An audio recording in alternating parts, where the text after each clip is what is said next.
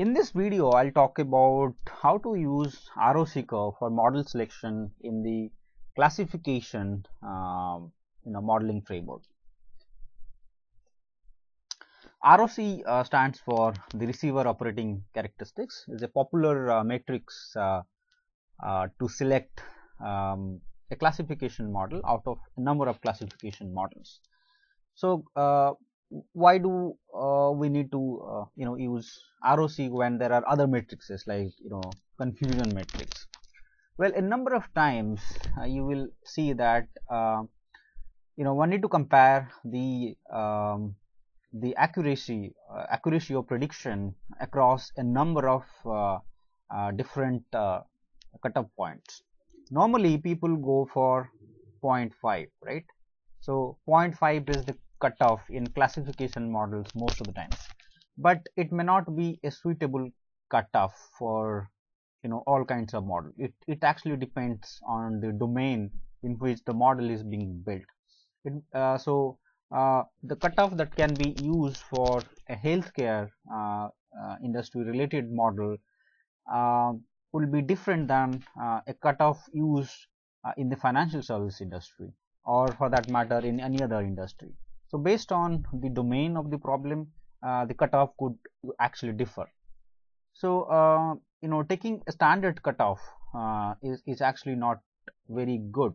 So ROC has this feature of taking all possible thresholds.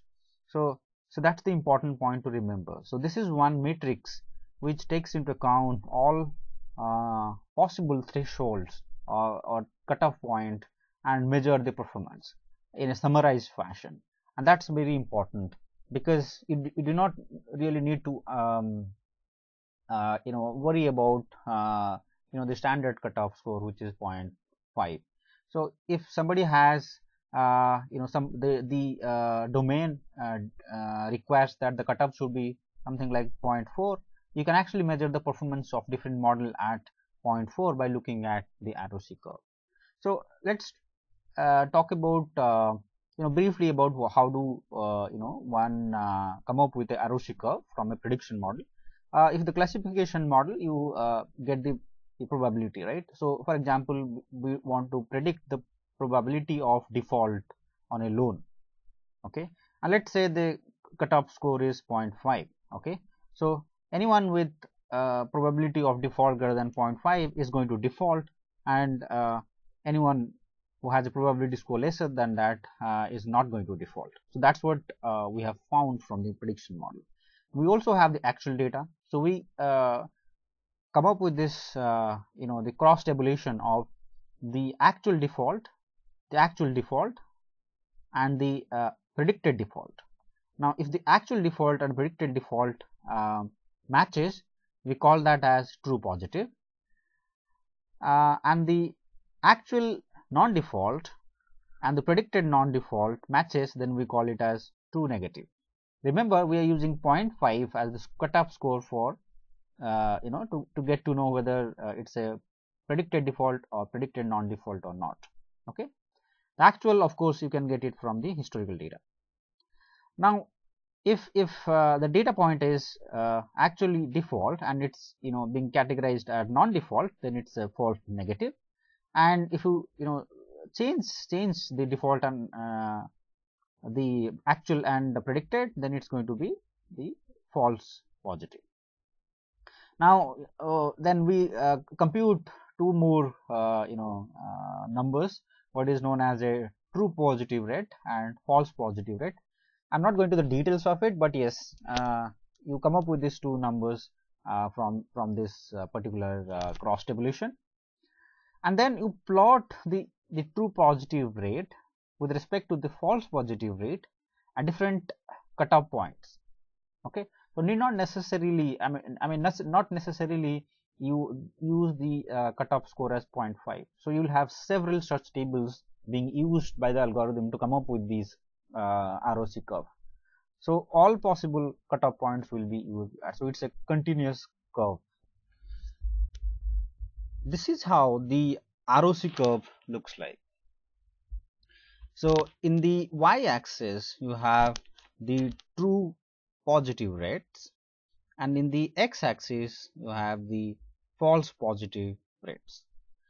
So the curve should be ideally should be closer to the left upper corner.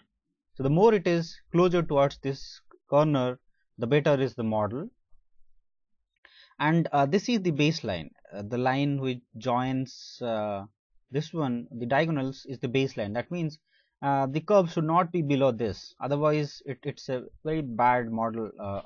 You cannot even predict the random, it's not even doing better than the random guess. Okay, so the model should have this, should always be in the upper side of, in the left hand side of this particular baseline. Now how do you choose a model which is really base suitable for the given problem? Now, as I have already said, ROC is very useful when you are dealing with some domain specific problem. So as I have already said, a particular cutoff cannot really work in all across all types of domains. Some of the domains, business domains, or some scientific research domains, have their own specified cutoff value. Although in principle, the one which is having highest area under this particular curve, known as AUC, should be the best model out of a set of models. But at a particular cutoff point, if that's the requirement, then one need to find out at this particular cutoff point, say 0.4, probability 0.4, which model is actually performing the best. So in the classification case, you can use logistic regression, you can use linear discriminant analysis, support vector machines, and with different features you can have several models. So you can plot all the ROCs and see at the cutoff score 0.4 which model is actually doing the best, and that's how you select the best model. And that's one of the difference between the ROC and other matrices like confusion matrix, where you simply get the accuracy values at a particular cutoff point. You cannot compare across different across all possible cutoff point. So that's also it also helps finding out a suitable cutoff point sometimes. So that's how it is different from other matrices.